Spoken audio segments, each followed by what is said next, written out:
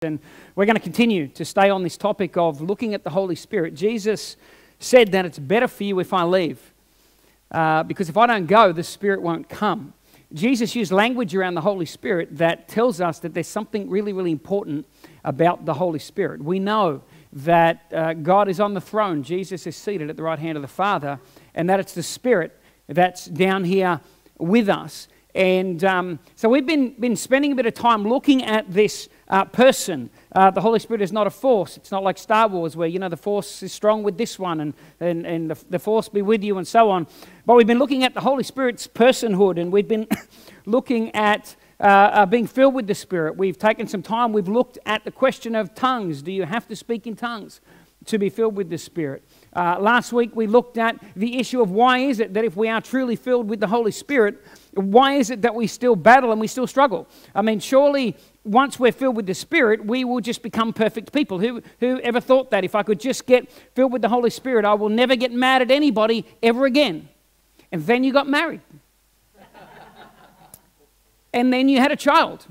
And then you had a job, and basically life unfolded in front of you, and you realize that you've got to come to either change your perspective of what it looks like to be filled with the Spirit, i.e. I'm not perfect, either change that perspective, or you end up sitting there going, well, I mustn't have the Holy Spirit because there's still a big part of me that's human. It's like this disease I can't shake off myself called humanity. And so last week we dove into that and we looked at how there's this battle. We literally are in a conflict zone. The flesh and the spirit inside of us are both screaming out for influence and control in your thought life, in your decision making, in what you do. And so there's this battle that rages inside of us.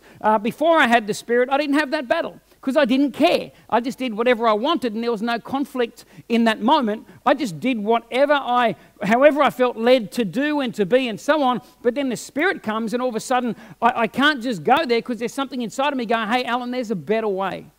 There's a better way. I'm still in control. Anyone heard that old analogy about, let Jesus jump in the driver's seat? Anyone ever heard that? That when you get saved, become a Christian, you get out and you put God in the driver's seat. I understand what that picture is painting, but it's not actually true. How many know that? How many of you know you're still in the driver's seat? You still are. God lets you stay there. Jesus doesn't say, get out of the driver's seat and let me in there. He says, I don't want the driver's seat. I gave you your life. It's a gift. It was a free will gift. What I want is to sit in the passenger seat and give you the directions. I want you to choose to take my advice. I want you to choose to go in the direction that I'm telling you to go, because it's the best way for you to go, and it's the best direction and course you can take for your life. So God doesn't take control of us. And how many of you wish He would? Some of us wish He would. I know if God took control of me, I wouldn't have that problem anymore, because God wouldn't do that. God wouldn't take me down that path. God would take me over here, and I just wouldn't have any more problems. But God doesn't take control of us. He allows us to maintain control, but His Spirit fills us and begins to influence us and change us, empowers us when we choose the right path. The Spirit of God empowers us to do that, which once upon a time we probably couldn't do, because we kept getting dragged over here by the flesh to do those things that we didn't want to do. It's like Paul says in Romans, I think it's 7, the thing I don't want to do, I just keep on doing it. Anyone amening that? I don't want to do it, but I keep doing it. And the thing I do want to do, I don't do it. I don't do it. And he throws his hands in the air. He goes, man, whoa, what is it? Whoa, to me, what is this battle that's going on? But he ends by saying, but thanks be to God. Thanks be to God. By the power of the Spirit, we can have victory over that. And so we've been looking at the Holy Spirit. I want to continue to look at the Holy Spirit, but this morning I want to look at a different aspect of the Spirit. And if you can go with me to 1 Corinthians chapter 12, verse 12 and 13 says this. It says, just as a body, though one, has many parts. Everybody, you're sitting there and you've got one body, but you've got fingers and you've got wrists and elbows and you've got knees and you've got all different parts. So when we say that's my body, that body is a construct. It's made up of many individual members that are linked together that form this thing that we call a body. It says, just as a body, though one, has many parts, but all its many parts form one body. So it is with Christ. For we were all baptized by one Spirit, so as to form one body. Whether Jews or Gentiles, slaves or free, And we were all given the one Spirit to drink from. I want to look at what he says here. We were all baptized by one Spirit. We didn't do it ourselves. I didn't put myself into the body of Christ. God did that.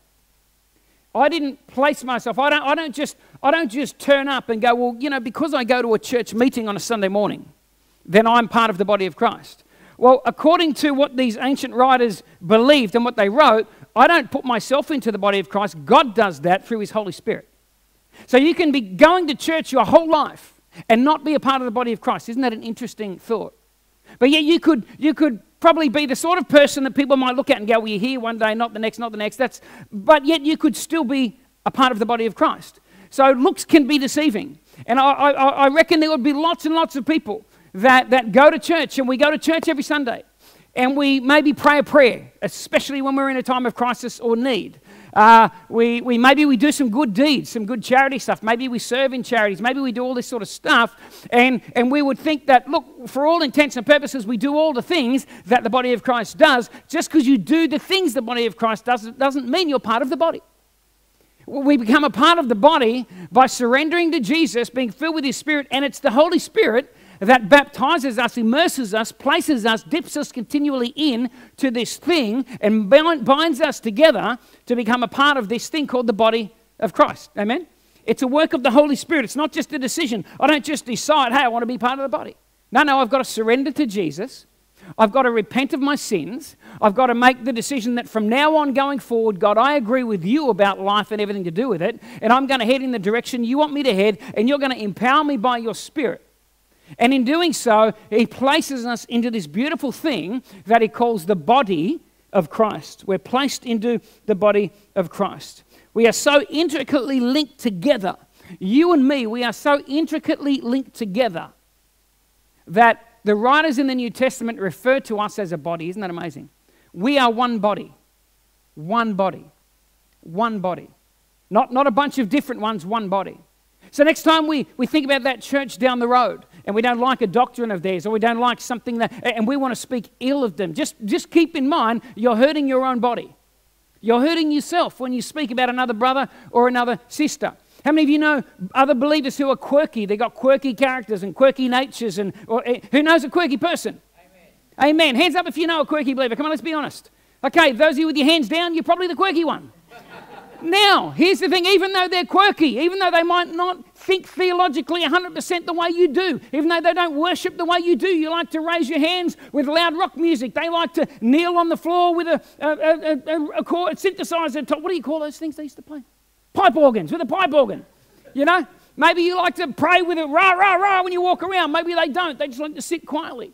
All these different expressions and all these different ways, don't ever speak ill of them, even if you don't understand, because we're all, according to what the Holy Spirit does in us, we've been bound together and we are one body, people, like it or not.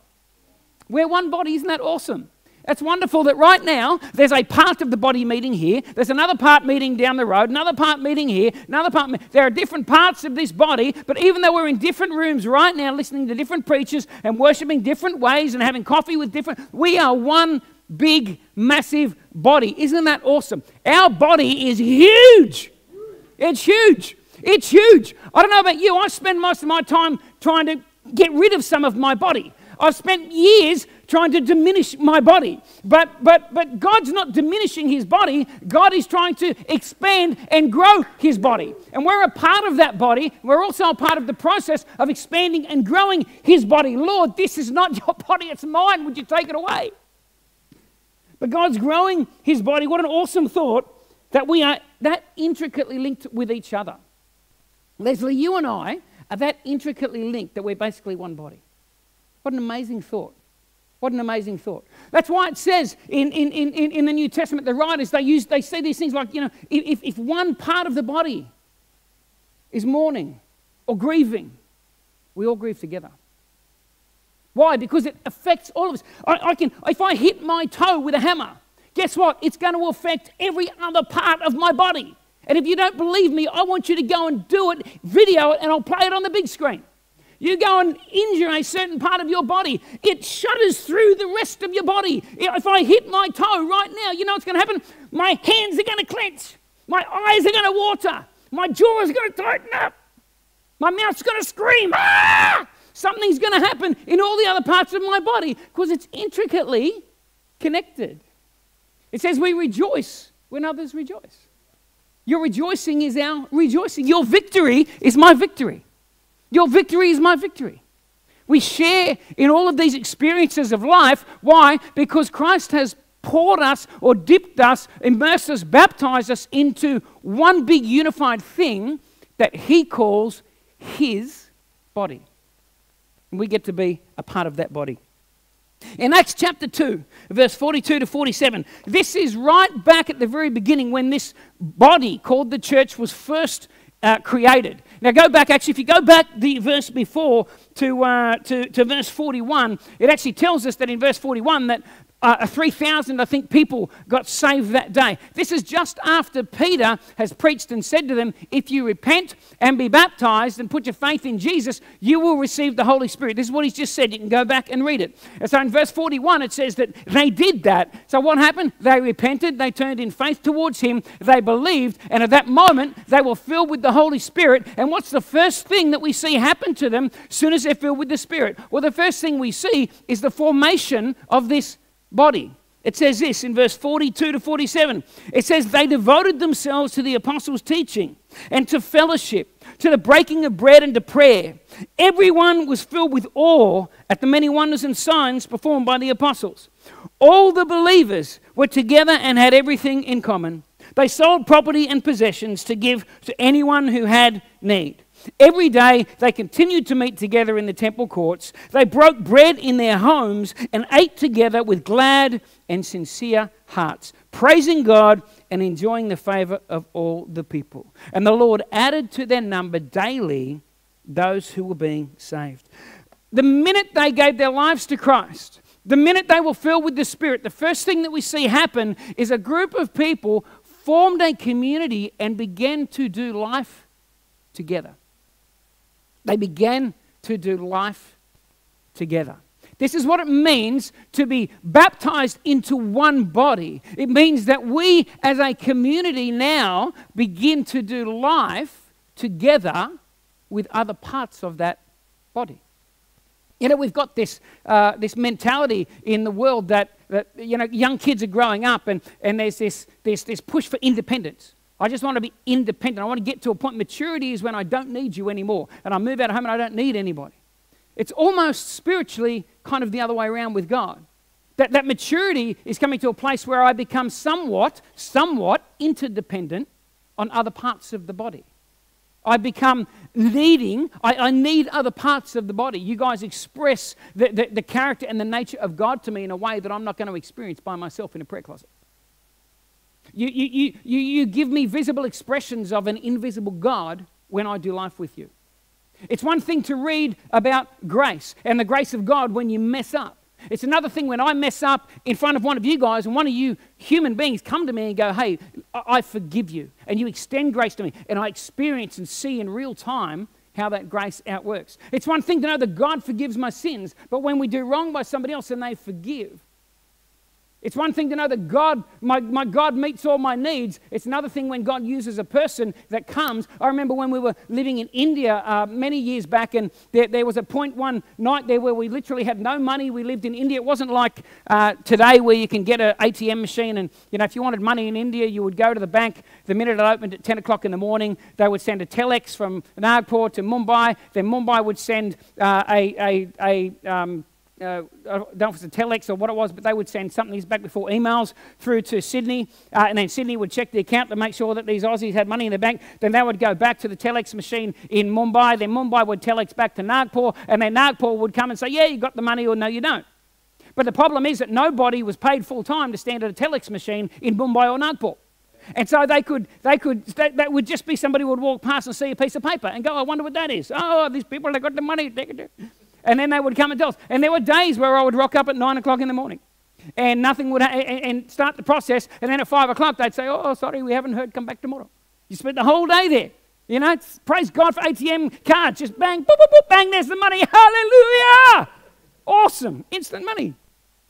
But I remember one time we had no money. And we're sitting there, and you know, it's one thing to be praying and to be believing and knowing that my God shall supply all my needs. And I believe that. But you know what I've found in my life? Most of the time he does that through another person. Most of the time he does that through another believer. And we had this Indian couple, these pastors, they knew nothing about our financial situation, nothing about where we were at. Knock on the door, we answer the door, and here's this Indian, here we were. We went over there to minister to them and teach them about God and faith. And here's this Indian couple at our door with bags of groceries going, hey, we feel like the Lord spoke to us. We need to bring you food. And they gave us food. And there's something about that moment where we go, God, all these invisible attributes of God begin to come alive when God uses visible people to express them to other people. And so we need each other. We're one body and we need each other. And the first thing that we see in the book of Acts, when the Holy Spirit came and this body of Christ was formed, the first thing we see there is that they began this journey of actually doing life together. Now that's not easy for some people, I know that. Some of us don't like to do life together with other people.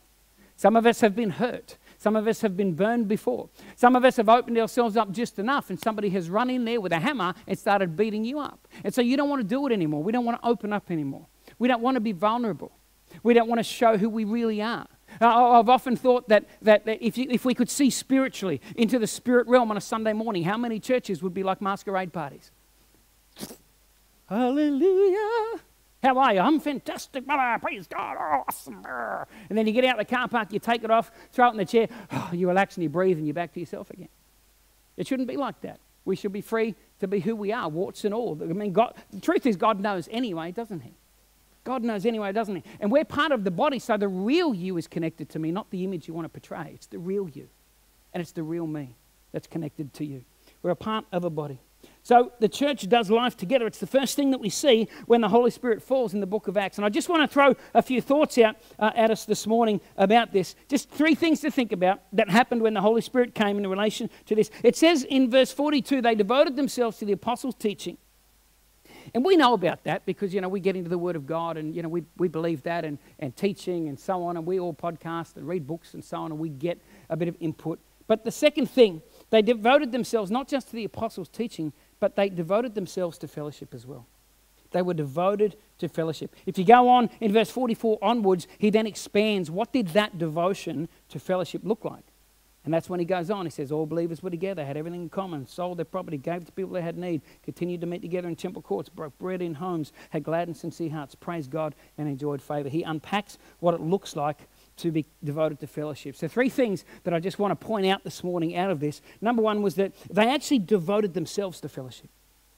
They devoted themselves to fellowship. How many of you know that it's impossible to devote somebody else to something?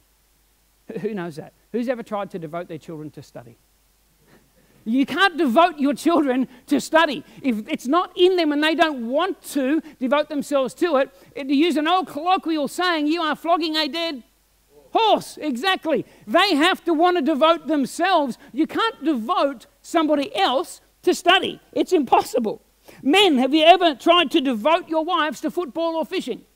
Have you ever tried to devote them to it? I've gone so far as to buy a pink fishing rod. I mean, I've tried it all. My wife, she will come with me, but she's certainly not devoted to fishing like I am. You can't devote somebody else to something, even if you're overly passionate and devoted yourself to it. You can't devote somebody else. You've got to devote yourself to things.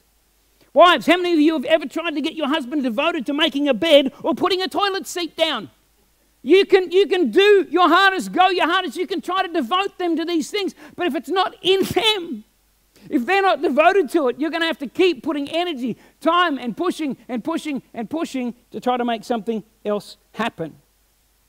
These guys were not just devoted to practices, but they were devoted to people. They were devoted to people. Verse 44, all the believers were together. They were together. They were devoted to one another, not just to doing spiritual disciplines, not just to doing the spiritual stuff, the praying and attending a Sunday morning gathering and reading a Bible. These are wonderful things, and they were devoted to those practices as well. We know that from the same passage, but there was a sense in which they were also devoted to being together. They were devoted to each other, not just devoted to practice, but these guys were devoted to people. They made the personal decision to dive into community. They made a personal decision to dive into community. The effectiveness of the early church was not found in what they did, but in who they were. They were people who devoted themselves to this new formed thing called the body. You know, when we started Arise, and we still do this, and those of you that have been here for most of the journey would know this. You know, we don't ever want to do so much stuff and make things so busy that you've got no time for people out there. We've always had that policy. But you know, at the same time, I go back and I look at this group that we call the early church. By the way, isn't it funny? We call them the early church as if they're an earlier version. It's like the early, the early Mitsubishi Magna, as opposed to the later model. And the later model has got all the kinks worked out. You know, the early model of anything is basically a test crash. You know, but as it evolves, it gets better and better and better, doesn't it? It's funny, I look back at what we would term the early church, and I think, mate, it's almost like the first model was the best.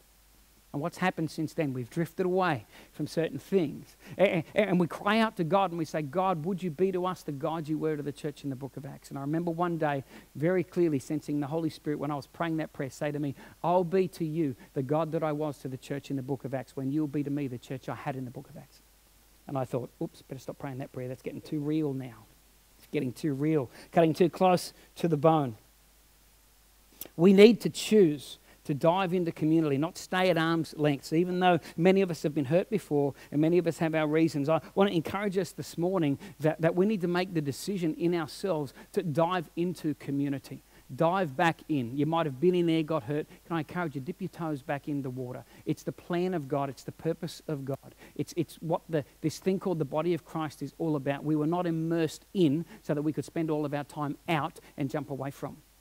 And sometimes, and as I said, we never make things too busy here, but there's another part of me that thinks, but you know what? But we don't want to make it so not busy that it's almost like we just pop in occasionally. We're like an occasional acquaintance with one another. We just pop in and then we disappear back out there, because I think there's something really, really powerful about community and doing life together. It's part of the plan and the purpose of God.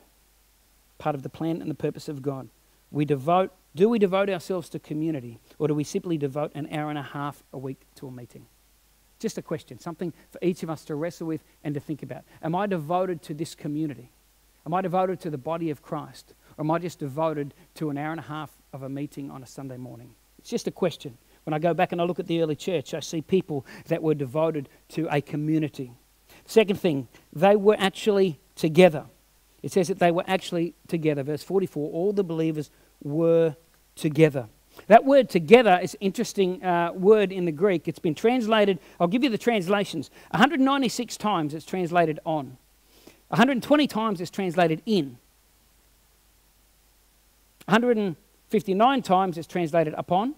41 times we get the word unto. 41 times we get the word to. And 339 times it's got a miscellaneous translation. And this is one of those times where it's got a miscellaneous translation and they translate the words together. What all of these words have in common, though, is that they speak of an intricate connection. You know, the best way I think I can describe it is, anyone ever played with a Lego set? Anyone ever played with a Lego set? And you get the blocks of Lego. And you know, each block is an individual block, isn't it? It's its own block. You can take that away and separate it and put it over there and pull all the parts apart and lay them on a floor, and you can clearly see they are individual, unique, and beautifully made and crafted blocks. But then you grab them and you can put them together. And anyone ever seen I'm not a Lego person, but I'm in awe at some of the things people can make with Lego. Have you ever seen some of the amazing... I mean, they make fishing boats the size of fishing boats out of Lego. They replicate all kinds of buildings and bridges, and they even have shows that go all around. There's a show on TV called Lego Masters. Anyone ever seen Lego Masters? And you look at it and you go, all that beautiful, beautiful picture. You know what that started with? It started with a bunch of individual little pieces of plastic, but somebody saw something, and they grabbed the individual bits of plastic and they stuck them together in a certain way, and they created a masterpiece out of that. And when I think about this word and I think about this concept of us being together, that's exactly the picture that I get in my mind. That we're all placed together like Lego set, like building blocks. Now here's the thing with a Lego set. We might be all connected in the sense that we're part of one thing, but I'm not necessarily touching every piece, am I? So it's not like we're living in each other's pockets. It's not like I have to be everybody in this room's best friend. And you don't have to be everybody's best friend. There's going to be a piece of Lego that's kind of attached to you that links you to another and to another. But at some point, there's going to be a piece of Lego over there. And even though you're not touching it and it's not touching you, but it's the acknowledgement, but we're still part of one big picture. We're still a part of one big thing. We may not be touching every other block, and we don't need to be everyone's best friend, but we're all a part of the same structure. And we need to acknowledge and understand that. These people worked together, not just for an hour and a half on a Sunday. It says actually that these guys gathered together daily. Notice that? It says that they gathered daily. I know people who go, look, coming to church, coming to a 1.5 hour meeting a week is hard enough. It's hard enough. And so the thought of a connect group, for example, I'm not going to commit myself because it's just life's too busy. But at the same time, they're the ones that will have discussions and go, we want to get back to what the early church was like. Well, hey, guess what? This is what the early church was like. They were connected. They weren't balking at going, oh, I'm too busy to come on a Sunday morning and gather with my brothers and sisters and grow in my faith and worship God. It's too tiring or too busy. And I'm certainly not going to come to a connect group. No, I'm not going to do that once a fortnight because it's too much time. And I think, well, how do we ever expect to get the kind of community, the kind of power, the kind of stuff that's going on here? How do we ever expect that if we want to detach ourselves from the bigger picture of the Lego and allow ourselves to be scattered everywhere? I understand that we're busy. I understand times have changed, but I also understand that God has not. I also understand that the heart of God to reach the world is the same as what it was right back here in the very beginning. I also understand that the power of God is as real and as alive today as it was way back there in the beginning. I've had people say to me that, oh, you need to go back to, the early church didn't meet in buildings. And this is the thing they'll say. If you go back historically and have a look, it's actually not true. They've found archaeological discoveries of places where they have big courtyards and they smashed the fence down in the courtyard between two houses and they could seat up to 150, 200 people. So they had 200 people there, at least in one of their gatherings, but people will argue and say you shouldn't do this, oh, you should do house churches and so on. I don't argue either way. My personal opinion is I don't care how you gather, just gather. Just gather. I don't think God cares whether it's in an auditorium with 5,000 people or whether it's in a home with 5 other people. I don't think he really cares. Just gather. Just get together. But they'll argue about this, and we meet in house church. So I'll say, okay, that's great. But if you're more biblical than me, I'm assuming you do it 7 days a week. Well, no. Well, stop arguing with me about which is best. If we want to get back, these guys met all the time. These guys did it daily. It wasn't just, church was not just a pastime or something they tacked on. We were at a conference this week, and one of the speakers made this statement. He said, if Christianity is anything, it has to be everything. If my faith is anything, then it has to be everything. I don't have an option, if I'm truly following Christ, to go, well, it just can be a little part of my world. I don't know that Jesus ever gave any of his followers an option to go that Christianity can just be like a little part of it. You just take a little bit. He said, no, if it's anything, then it's got to be everything. It's got to be everything. These guys met together. And thirdly, it says that they had all things in common. They had all things in common. Now, let me just explain something here. What did they have in common? Let me say this. It wasn't the things, all right? Now, I don't know if you've ever heard people say that, they sold everything and gave, and therefore you should sell everything and so on. They didn't have all things in common. It's not talking about the things when you read this passage, all right? We know that because later on it says that they took their own things, sold their own things, whatever price they decided to get for it, and then they distributed their own things wherever they decided it was to go.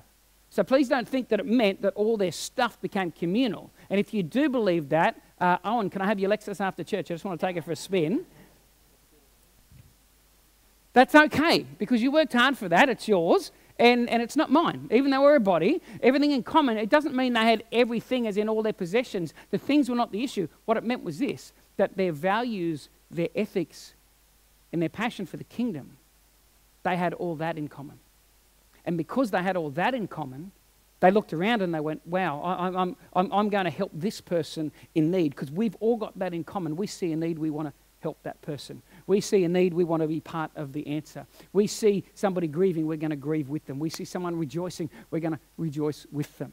The things they had in common were not the things. It was not the things, it was the ethics that they had adopted. It was this new worldview that they had adopted. It was the new mission for their life. It was the focus on building the kingdom. That's what they had in mind. That's why in Acts chapter 5, when Ananias, everyone remember the story of Ananias and Sapphira, and they come and they sold a field and they brought the money. What did the disciples say? They said, why has Satan filled your heart to lie to us, to lie to the Holy Spirit? He said, when that property was yours, didn't you have full possession of it? In other words, it wasn't communal, it's still yours. And when you sold it, didn't you have control of the money? I mean, it's your money. It's your money. So some people think that this means that we should all just go and buy a commune somewhere, sell everything and live together, and, you know, I can just walk to your house and take whatever I want without asking because it's all common. It's not saying that the actual practical things were common. What they're saying is that the ethics, the values, the mission that all those people collectively shared because they saw Jesus Christ as Lord, God, Saviour, Redeemer, because they saw who Jesus was, and because they knew that he was God, and because they knew that life is but a temporary drop in a bucket and eternity is what really matters, because they knew that, everything down here took on a different perspective. Everything down here took on a different perspective. We're not now living just for the building of our own kingdoms, the building of our own life, the collection of things and toys. We're living for something way bigger than that. We're living to allow our life to be salt and light and to express God to the rest of the world. That's what we're living for. This is what they had in common. Care for those in the community of faith. They had that in common. Gathering for spiritual formation with a community of faith. They had that in common. And sharing daily life as a community of faith. They had that in common. It was their values and ethics and mission that was different. I love verse 47. See, the result of a community living like this, it says the Lord added daily. The Lord added daily. The church was never meant to be a movement of people who go to meetings together, but a movement of people who do life together. We were never meant to be a group of people that just go to meetings together. We were meant to be a group of people that did life together. Now, I'm not going to sit here and tell you what that looks like. All I know is that I can read Acts chapter 2 and it gives me a little bit of a picture of what it looks like. That they broke bread together, that they spent time together, that they cared for the needs of one another, that they got in groups and spiritually formed together, that they worshipped together. There are things that they did together. They didn't just go Sunday morning, 12 o'clock, bye-bye, I'll see you next Sunday morning. It was more than that. It was more than that, and that's what God envisioned and calls his church. That's the body of Christ. And it's very, very quiet in this room here today. And that's okay. That's okay because it's sometimes for some people it's a lot to take in. What does that mean for me? You know, one of the hardest things we found here at Arise in 7 years has been trying to get people just to meet in a connect group. It's been so hard. But it's not. We don't want people meeting in connect groups because it's great for Arise as an entity. No. That's how spiritual formation takes place. By gathering together, by exploring God together, by praying with one another, by letting our gifts flow, by encouraging one another, by grieving together, by cheering on together. That's how life goes. That's how it's generational. That's how people learn. Older generation passing on to the younger generation. The younger generation being close enough to the older generation to ask questions and glean and learn. That's what the body of Christ is all about. It was never meant to be, let's just get together and have a meeting on a Sunday morning. In fact, Jesus spoke about the importance of this in relation to the mission of the church in John 13, verse 34-35. Jesus said this. He said, "A new command I give you. Love one another. As I have loved you, so you must love one another.